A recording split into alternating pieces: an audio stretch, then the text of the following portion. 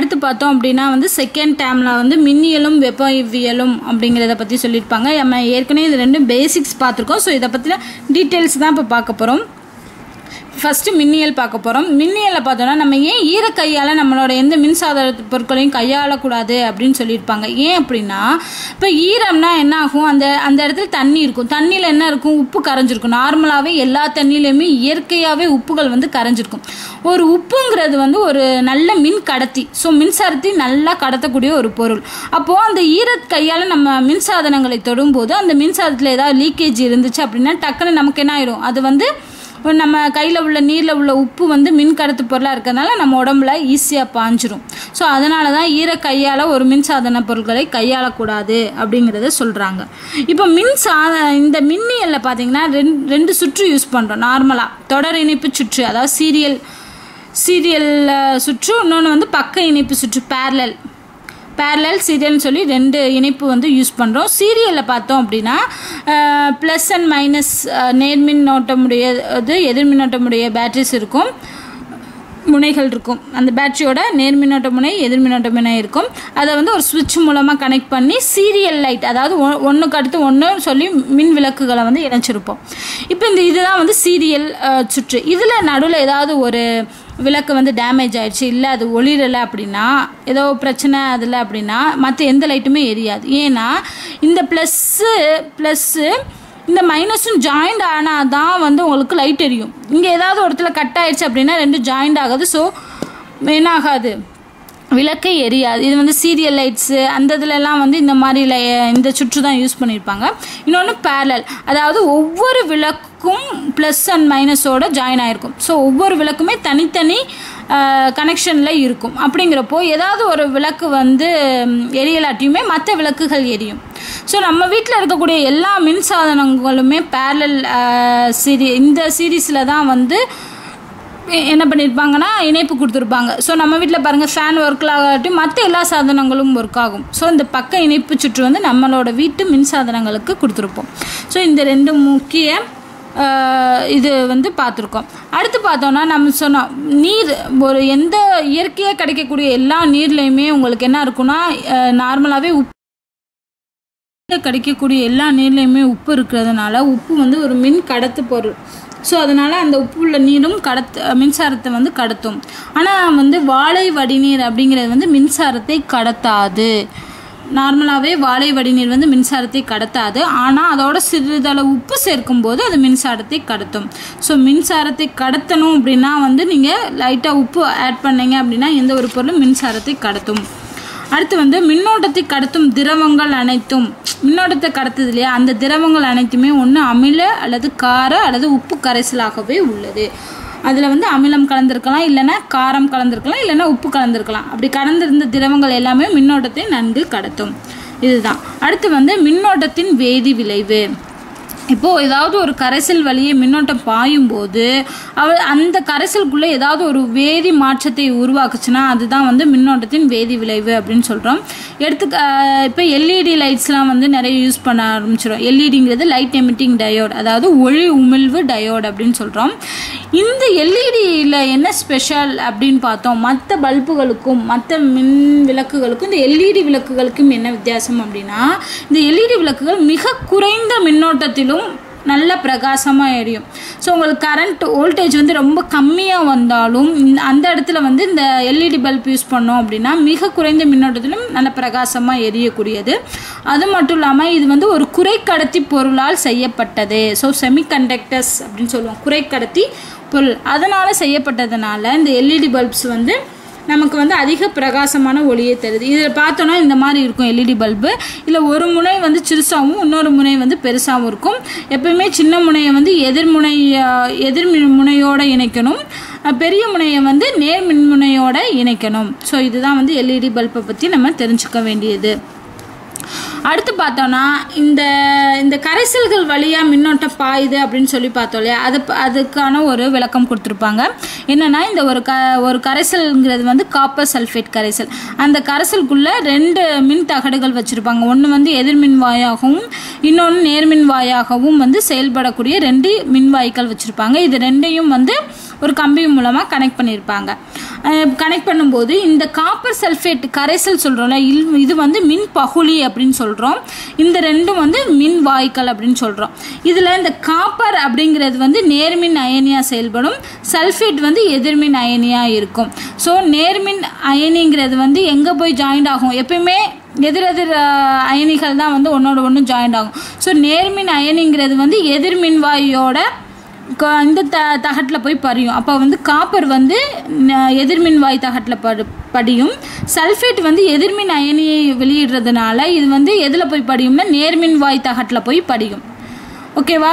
So இதை use பண்ணி தான் வந்து மின் முலாம் பூசுவாங்க. முலாம் பூசுறது என்னென்னா இதுதான், நேர்மின் அயனிகள் வந்து எதிர்மின்னோட்டம் கொண்ட தகட்டுக்கும் எதிர்மின் அயனிகள் வந்து நேர்மின்னோட்டம் கொண்ட தகட்டையும் போய் படிக்கிறதுனால இந்த மெத்தடை யூஸ் பண்ணி தான் வந்து மின்முலாம் பூசுவாங்க.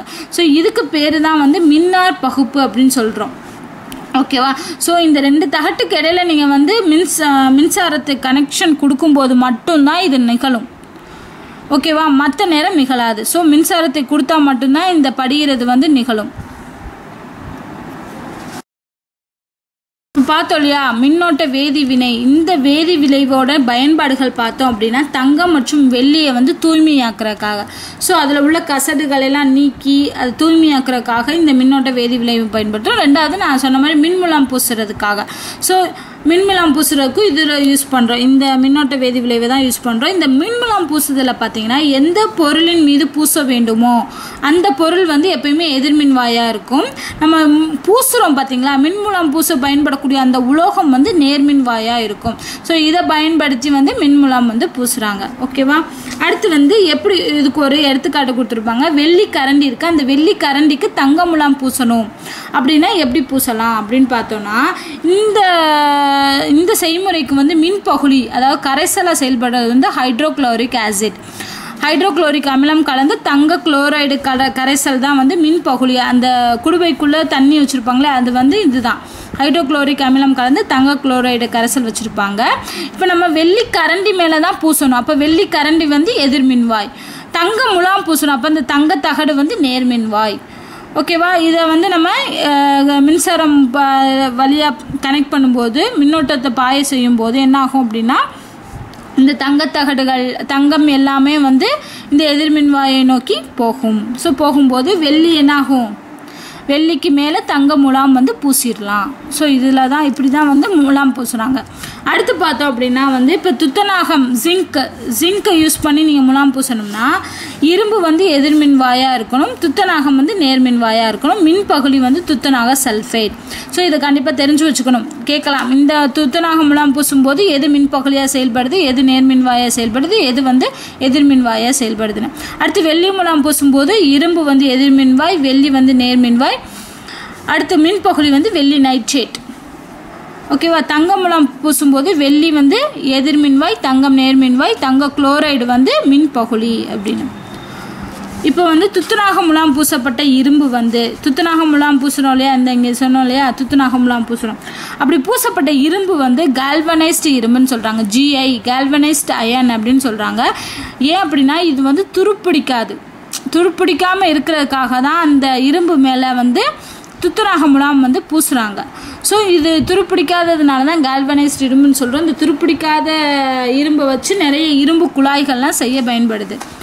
இப்போ வந்து கம்பளி இருக்குது, கம்பளியால் தேய்க்கப்படும் போது உராய்வின் காரணமாக மின்னோட்டம் இரு பொருட்களுக்கிடையே மாற்றப்படுது. இப்போ ஒரு கண்ணாடி தண்டை நம்ம சின்ன வயசில் படிச்சிருப்போம், கண்ணாடி தண்டை கம்பளியால் தேய்க்கும் போது நேர் மின்னோட்டம் எதிர் மின்னோட்டத்தை பெறுது அப்படின்னு. ஸோ கம்பளியால் தேய்ச்சோம் அப்படின்னா உராய்வினால மின்னோட்டங்கள் வந்து மாற்றப்படுது. அப்போ மின்னோட்டங்கள் மாற்றப்படுதுன்னா என்ன அர்த்தம், அந்த பொருள் வந்து மின்னோட்டம் பெறுது அப்படின்னு அர்த்தம். இதற்கு காரணமான விசை தான் வந்து நிலைமின்னியல் தத்துவம். நம்ம முன்னாடி பார்த்தோன்னே நிலைமின்னியல் விசை. ஸோ இதற்கு காரணம் வந்து நிலைமின்னியல் தத்துவம். இப்போ ஒரு அணு அல்லது மூலக்கூறு அப்படிங்கிறது வந்து ஒவ்வொரு பொருட்களுமே ஒவ்வொரு பல அணுக்கள் மற்றும் மூலக்கூறுகளால் ஆனது நமக்கு தெரியும். அப்போ ஒவ்வொரு அணுக்குள்ளையும் என்னென்ன இருக்குது அப்படின்னா அணுவோட மைய பகுதியில் புரோட்டானும் நியூட்ரானும் இருக்குது. அந்த அணுவை சுற்றிய வெளிவட்ட பகுதியில் எலக்ட்ரான் வந்து சுற்றி வருகிறது அப்படின்னு பார்த்தோம். இந்த புரோட்டானும் நியூட்ரானும் வந்து மையப்பகுதியில் இருக்கு இல்லையா, இந்த புரோட்டான் அப்படிங்கிறது வந்து நேர்மின் சுமையுடையது, எலக்ட்ரான் வெளியே சுற்றி வர்றது வந்து எதிர்மின் சுமையுடையது, நியூட்ரான் வந்து மின் சுமை அற்றது, மின்னோட்டம் அற்றது. ஓகேவா? இந்த புரோட்டான் எலக்ட்ரான் பார்த்தீங்கன்னா மையத்தில் இருக்கக்கூடிய புரோட்டானோட எண்ணிக்கையும் வெளியே சுற்றி வரக்கூடிய எலக்ட்ரானோட எண்ணிக்கையுமே எப்பவுமே ஈக்குவலாக தான் இருக்கும். அதனால தான் ஒரு அணு வந்து நடுநிலைமையாக இருக்குது. எதனாலனா புரோட்டானோட எண்ணிக்கையும் எலக்ட்ரானோட எண்ணிக்கையும் சமமாக இருப்பதனால். இப்போ சமமற்ற எண்ணிக்கையில் இருந்துச்சுன்னா என்ன அர்த்தம்? ஒன்று புரோட்டானோ அல்லது எலக்ட்ரானோ வந்து நேர்மின் சுமையுடையதாகவோ அல்லது எதிர்மின் சுமையுடையதாகவோ இருக்குன்னு அர்த்தம். அப்போ அங்கே அந்த இடத்துல என்ன இருக்கும்? மின்னூட்டம் பெற்றிருக்குன்னு அர்த்தம். நடுநிலைமையில் இருந்துச்சுன்னா என்ன அர்த்தம்? புரோட்டானும் எலக்ட்ரானும் ஈக்குவலாக இருக்குது. அப்போது இந்த புரோட்டான் எண்ணிக்கை எலக்ட்ரான் எண்ணிக்கையில் மாற்றம் ஏற்படும் போது அது வந்து மின்னூட்டம் பெற்ற பொருளாக இருக்குது அப்படின்னு சொல்கிறாங்க. இப்போ புரோட்டானோட எண்ணிக்கை அதிகமாக இருந்துச்சு எலக்ட்ரானை விட அப்படின்னா என்ன அர்த்தம்? அது அந்த அணு வந்து நேர்மின் சுமையுடையதாக இருக்குது. ஏன்னா புரோட்டானோட எண்ணிக்கை தான் அதிகமாக இருக்குது. அப்புறம் எலக்ட்ரானோட எண்ணிக்கை அதிகமாக இருந்துச்சுன்னா அது எதிர்மின்னோட்டமுடைய ஒரு பொருளாக இருக்குது அப்படின்னு சொல்கிறாங்க. அடுத்து என்னன்னா, ஒரு பொருள் மின்னோட்டம் பெறுது, எதிர்மின்னோட்டம் பெறுது, நேர்மின்னோட்டம் பெறுது நம்ம சொல்கிறோம் இல்லையா? அப்படி பெறுறதுக்கு காரணம் என்னன்னா, எலக்ட்ரான் மட்டுமே ஒரு பொருள்லேருந்து இன்னொரு பொருளுக்கு மாற்றப்படும், புரோட்டான்கள் எல்லாம் மாற்றப்படாது. ஸோ எதிர்மின் சுமையுடைய எலக்ட்ரான்கள் மட்டும் ஒன்று அது எலக்ட்ரானை இழக்கும், இல்லை அது ஒன்று எலக்ட்ரானை ஏற்கும். அதனால் மட்டும்தான் ஒரு பொருள் மின்னோட்டம் பெறுது அப்படின்னு சொல்கிறோம். புரோட்டான் நியூட்ரான் மையப்பகுதியில் இருக்குன்னு சொல்லலாம் இல்லையா? இது எப்பயுமே மையப்பகுதியில் மட்டும்தான் இருக்குது, வெளியே வராது. வெளியே எது இருக்குது? எலக்ட்ரான் மட்டும்தான் இருக்குது. ஸோ அந்த எலக்ட்ரான் மட்டும்தான் இன்னொரு பொருளுக்கு மாற்றப்படுது. இதுதான் வந்து நம்ம எலக்ட்ரான் புரோட்டானை பற்றி தெரிஞ்சுக்க வேண்டியது. நமக்கு தெரியும் இரு வகையான மின்னோட்டம் இருக்குது. ஒன்று வந்து நேர் மின்னோட்டம், இன்னொன்று எதிர் மின்னோட்டம். இப்போ நேர் மின்னோட்டம்னா என்னென்னா, கண்ணாடி தண்டை பட்டு துணியால் தேய்க்கப்படும் போது பெறுவது அப்படிங்கிறது வந்து நேர் மின்னோட்டம். எதிர் மின்னோட்டம்ங்கிறது பிளாஸ்டிக் தண்டை கம்பளி துணியால் தேய்க்கும் போது கிடைப்பது எதிர் மின்னோட்டம். இந்த மின்னூட்டங்களுக்கு இடையே ஒரு விதமான விசை செயல்படுது. அந்த விசையினால தான் ஒன்றுக்கொன்று விளக்கும், ஒன்றை ஒன்று ஈர்க்கும் அப்படின்னு சொல்கிறோம். ஸோ ஒரே வகையான மின்னோட்டம் வந்து ஒன்றை ஒன்று விளக்கும், காந்த விசை மாதிரி தான். எதிரெதிர் மின்னூட்டங்கள் ஒன்றை ஒன்று ஈர்க்கும் அப்படிங்கிறது. அடுத்து மின்னூட்டங்களில் ஏற்படக்கூடிய மின்னூட்டங்களை மாற்றப்படுதல். எப்படிலாம் நம்ம வந்து மின்னூட்டங்களை மாற்றலாம் அப்படின்னா, ஒன்று உராய்வின் மூலம், உராய்வு ஏற்படுத்துவதன் மூலம் மாற்றலாம். ரெண்டாவது வந்து கடத்தல் மூலம் மின்னூட்டத்தை அடையலாம். கடத்தல் மூலம் அப்படின்னா என்னென்னா, இப்போ மின் நடுநிலைமையில் இருக்குது, ஒரு பாசிட்டிவ் உள்ள நெகட்டிவ் உள்ள மின் நடுநிலைமையாக இருக்கக்கூடிய ஒரு பொருளை நம்ம ஒரு மின்னூட்டம் பெற்ற ஒரு பொருளால் தொட்டோம் அப்படின்னா என்னாகும்? இதில் இருக்க மின்னூட்டம் அதுக்கு மாற்றப்படும். ஸோ மாற்றப்பட்டு என்னாகும்? ரெண்டு பொருட்களுமே மின்னூட்டம் பெற்ற பொருளாக மாறும். இது வந்து கடத்தல் மூலம். இன்னொன்று வந்து தூண்டுதல் மூலம் மின்னூட்டம் அடைதல். இந்த தூண்டுதல் மூலம் என்னென்னா, தொடமாட்டோம். மின் நடுநிலையில் உள்ள ஒரு பொருளை வந்து தொடாமலேயே நம்மளால் அந்த பொருளை மின்னூட்டம் அடைய செய்யலாம். அப்படி மின்னூட்டம் அடைய செய்கிறோம் அப்படின்னா அந்த பொருட்களுக்கிடையே எலக்ட்ரான் மாற்றப்படாது. தொட்டால் மட்டும்தான் என்னாகும்? எலக்ட்ரான் மாற்றப்படும். இப்போ வந்து ஒரு கண்ணாடி தண்டு இருக்குது, அது மின் நடுநிலை தன்மை உடையது. அதை பட்டு துணியால் தேய்க்கிறோம். தேய்க்க மாட்டோம். பட்டு துணியை பக்கத்தில் கொண்டு போனாலே என்னாகும் அப்படின்னா, பட்டு துணி என்ன? பாசிட்டிவ், நேர்மின் சுமை உடையது. அப்போது இந்த கண்ணாடி தண்டோட பக்கத்தில் இருக்க முனை என்னாகும்னா எதிர்மின் சுமையாக மாறும். அதோட அடுத்த முனை வந்து நேர்மின் சுமையாக மாறி மின்னூட்டம் பெற்ற பொருளாக மாறும். அதை தான் சொல்கிறாங்க தூண்டுதல் மூலம் மின்னூட்டம் அடைதல். தொடாமலேயே பக்கத்தில் கொண்டு போகிறதுனால ஒரு பொருளை மின்னூட்டம் அடைய செய்யலாம். இதுதான் வந்து மின்னூட்டங்கள் மாற்றப்படுதல்.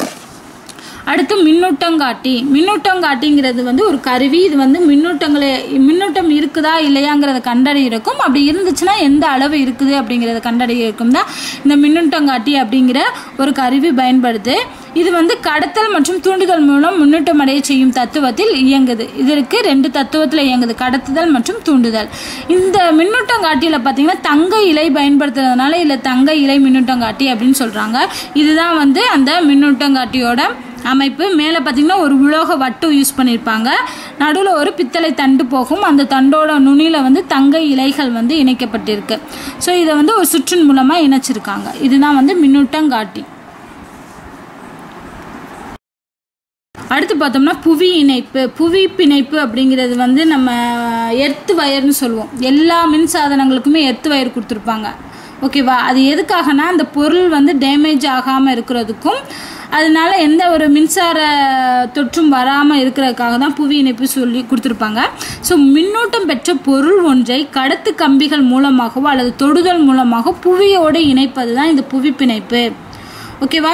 ஸோ எர்த் வயருங்கிறது இதுதான், புவியோடு இணைச்சிருவாங்க. மின்னூட்டம் பெற்ற ஒரு பொருள் ஒன்றை கடத்து கம்பிகள் மூலமாகவோ தொடுதல் மூலமாகவோ புவியோடு இணைப்பது, இதுதான் வந்து புவி இணைப்புன்னு சொல்கிறோம். அடுத்து மின்னிறக்கம். மின்னல் எப்படி உருவாகுது? மின்னிறக்கம். ஸோ மின்னூட்டம் பெற்ற பொருள் மின்னூட்டமற்ற பொருளோடு தொடர்பு கொள்ளும்போது மின்னூட்டத்தை பரிமாறுது, இது நமக்கு தெரியும். இந்த இரண்டிலும் மின்னூட்ட அளவு சமமாகும் வரையில் அந்த பரிமாற்றம் நிகழும், அதுதான் வந்து மின்னிறக்கம் அப்படின்னு சொல்கிறோம். ஒரு மின்னூட்டம் பெற்ற பொருள் வந்து மின்னூட்டமற்ற பொருளோடு ஏதாவது ஒரு உராய்வின் மூலமாக இல்லை கடத்துதல் மூலமாகவோ தொடர்பு கொள்ளும்போது அங்கே மின்னூட்டம் பரிமாறுது. இந்த மின்னூட்ட பரிமாற்றம் எது வரைக்கும் நிகழும் அப்படின்னா ரெண்டோட மின்னூட்ட அளவு சமமாக வரைக்கும், ரெண்டு பொருளோட மின்னூட்ட அளவு சமமாக வரைக்கும் பரிமாற்றம் நடைபெறும், இதுதான் வந்து மின்னிறக்கம். ஃபர்ஸ்ட் அடுத்து பார்க்க போகிறது மின்னல் மற்றும் இடி. மின்னல் மற்றும் இடி எப்படி உருவாகுங்கிறத பார்க்க போகிறோம். எப்பயுமே வந்து வெளிச்சம் தான் வந்து ஃபஸ்ட்டு நமக்கு வரும், ஒளி, அதாவது மின்னல் தான் முதல்ல வரும், இடி வந்து ரெண்டாவது தான் கேட்கும். ஏன் அப்படின்னா மின்னல்ங்கிறது ஒளி, அப்போ ஒளியோட திசை வேகம் தான் அதிகம், 3 × 10⁸ மீட்டர்/செகண்ட். அதனால் ஒளி தான் ஃபஸ்ட்டு நமக்கு தெரியும், இடி சவுண்டு வந்து ரெண்டாவது தான் தெரியும். ஏன்னா சவுண்டோட திசை வேகம் வெளிச்சத்தோட திசை வேகத்தை விட கம்மி, அதனால் ரெண்டாவது தான் கேட்கும்.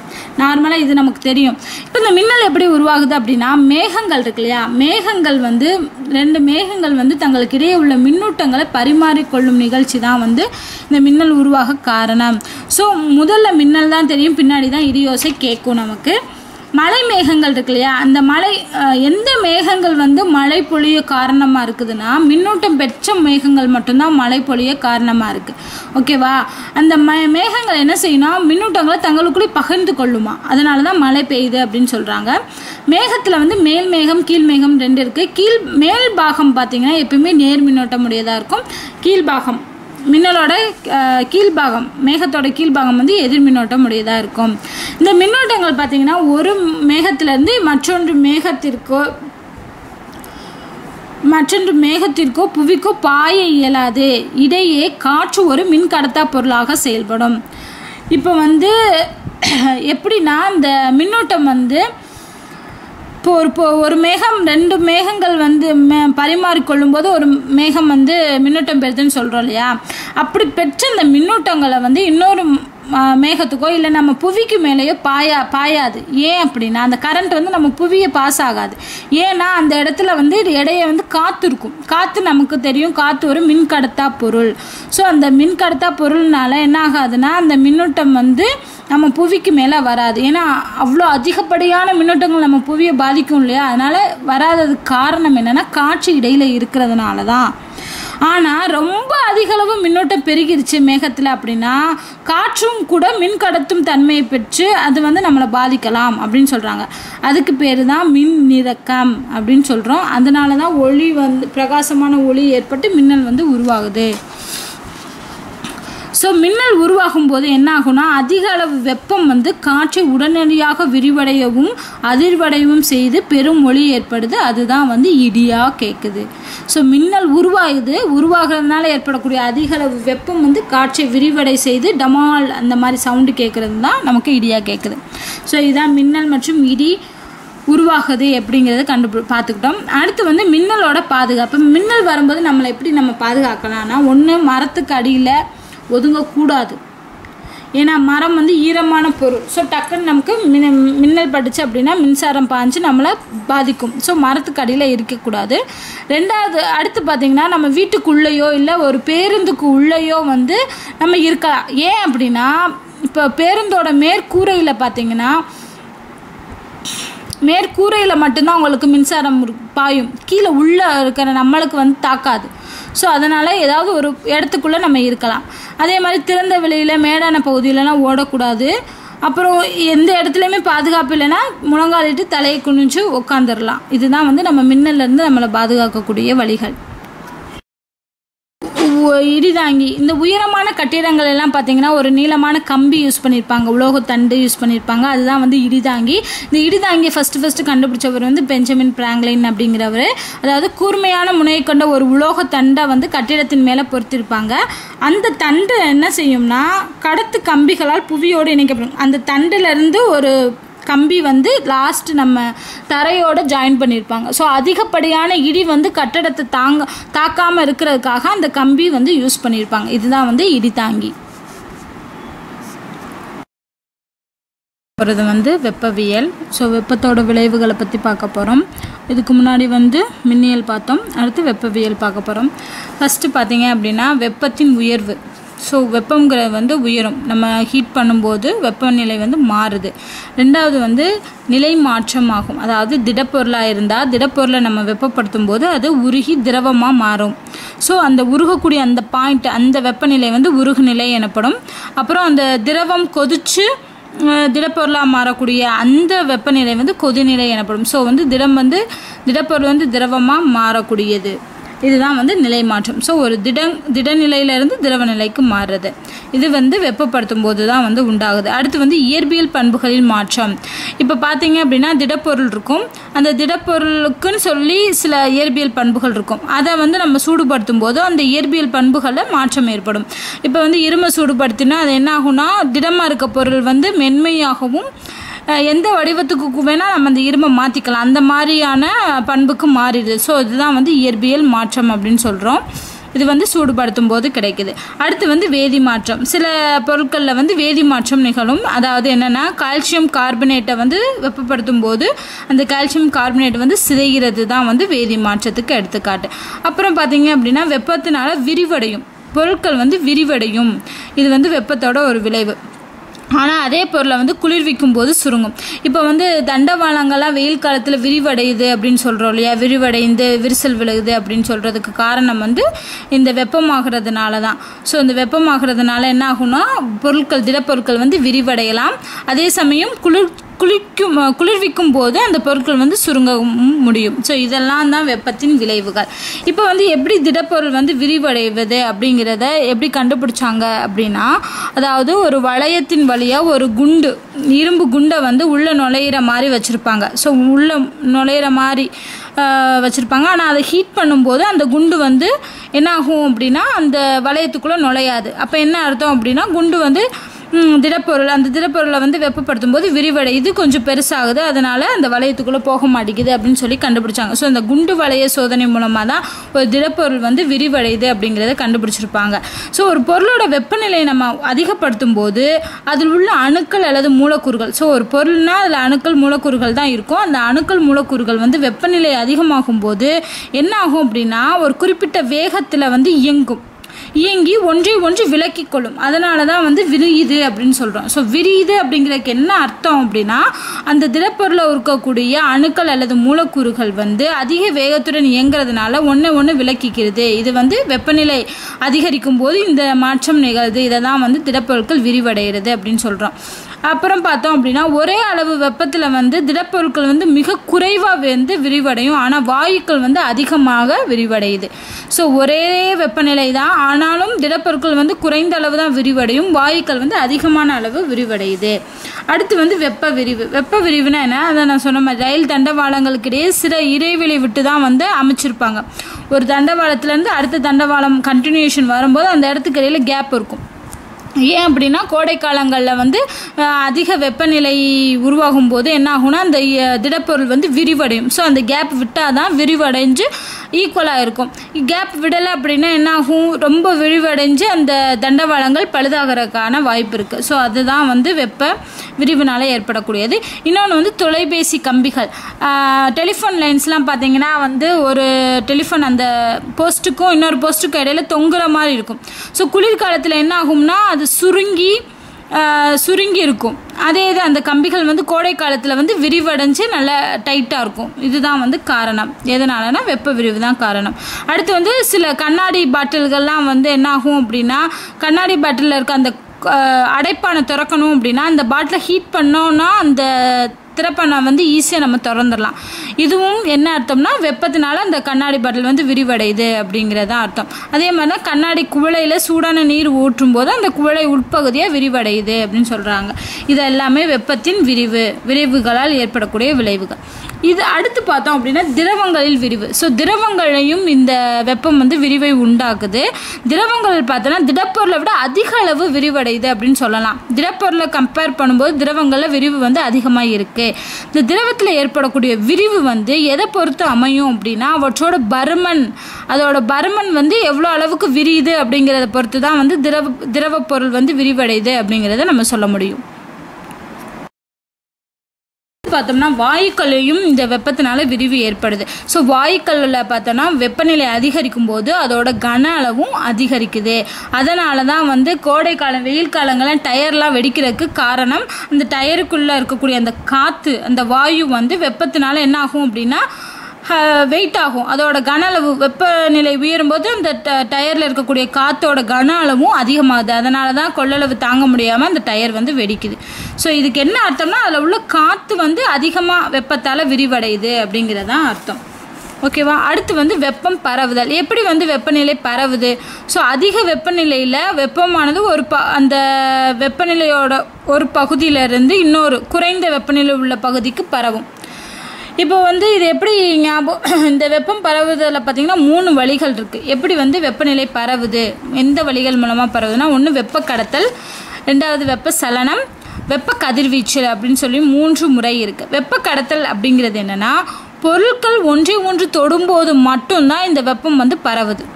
ஸோ தொட்டு கொண்டால் மட்டும்தான் இந்த வெப்பம் வந்து என்ன ஆகும், பரவும் அப்படின்னு சொல்கிறாங்க. அதாவது இப்போ ஞாபகம் வச்சுப்பீங்கன்னா, நம்ம ஒரு பாத்திரத்தை சூடுபடுத்தும் போது அந்த பாத்திரத்தோட கைப்பிடி ஹீட் ஆகுது இல்லையா, அதுக்கு காரணம் என்னென்னா வெப்ப கடத்தல் தான். அந்த பாத்திரத்தில் இருக்கக்கூடிய வெப்பம் வந்து கொஞ்சம் கொஞ்சமாக இன்க்ரீஸ் ஆகும்போது அதோட கைப்பிடிக்கும் அந்த வெப்பம் பரவுது. ஏன் அந்த கைப்பிடிக்கு பரவுனா, அந்த கைப்பிடி வந்து அந்த பாத்திரத்தோட ஒட்டிக்கிட்டு இருக்கு. ஸோ தொடும்போது பொருட்கள் ஒன்று தொடும்போது வெப்ப கடத்தல் நடக்குது. ஸோ இது வந்து வெப்ப கடத்தல். அடுத்து வெப்பச்சலனம். வெப்பச்சலனம் எதனால் உருவாகும் அப்படின்னா, மூலக்கூறுகள் அந்த பொருளில் இருக்கக்கூடிய அந்த மூலக்கூறுகள் வந்து உண்மையான இயக்கத்தால், அதாவது அந்த மூலக்கூறுகள் வந்து அதுக்குள்ளேயே உண்மையை இயங்குறதுனால தான் வெப்பச்சலனத்தினால வெப்பம் பரவுது. இதுக்கு எடுத்துக்காட்டு என்னென்னா, நம்ம தண்ணி சூடுபடுத்தும் போது பார்த்திங்கன்னா பபிள்ஸ் வரும். ஸோ கீழேருந்து பபிள்ஸ் வந்து மேலே வரும், அந்த மாதிரி வரும். ஸோ அதுதான் வந்து வெப்பச்சலனத்துக்கு எடுத்துக்காட்டு. என்னென்னா, இந்த தண்ணியில் இருக்கக்கூடிய இந்த லேசான மூலக்கூறுகள்லாம் ஃபஸ்ட்டு ஹீட் ஆயிடும்.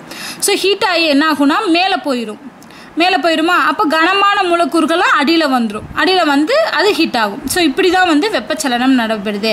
அப்போ அதில் இருக்கக்கூடிய அந்த மூலக்கூறுகளோட உண்மையான இயக்கத்தினால தான் வெப்பச்சலனம் நடைபெறுது. இந்த வெப்பச்சலனத்தினால நம்ம இயற்கையில் நடைபெறது ஒரு விஷயம் என்னென்னா, காற்று வீசுதல். நம்ம காற்று வீசுதுன்னு சொல்கிறோம், அது எதனால் நடக்குதுன்னா வெப்பச்சலனம். அந்த முறையில் தான் வந்து நம்ம வளிமண்டலத்தில் காற்று வீசுது.